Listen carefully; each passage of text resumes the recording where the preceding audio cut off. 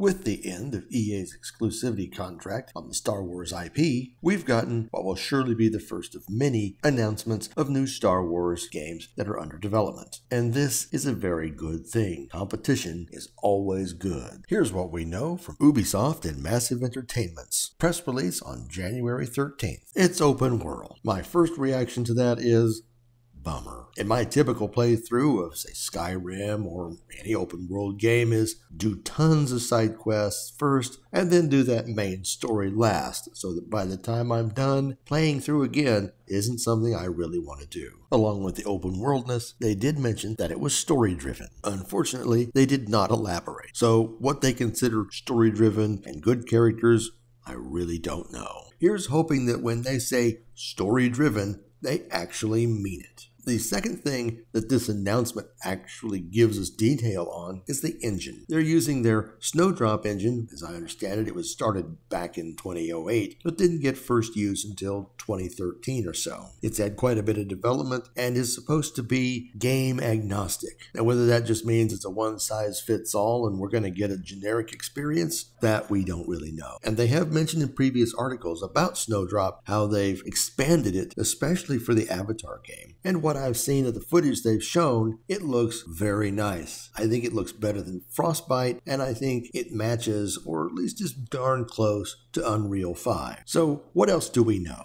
Basically nothing. It would be great to know the writing credits. It'd also be nice to know some of the design philosophy on how they're going to create the quests, the world, and the various interactions that you're going to have. So in conclusion, we get a new Star Wars game at some time. Hopefully it doesn't get canceled, as Ubisoft has just canceled several games in development. But Star Wars is a pretty big IP and has a good chance of making it through.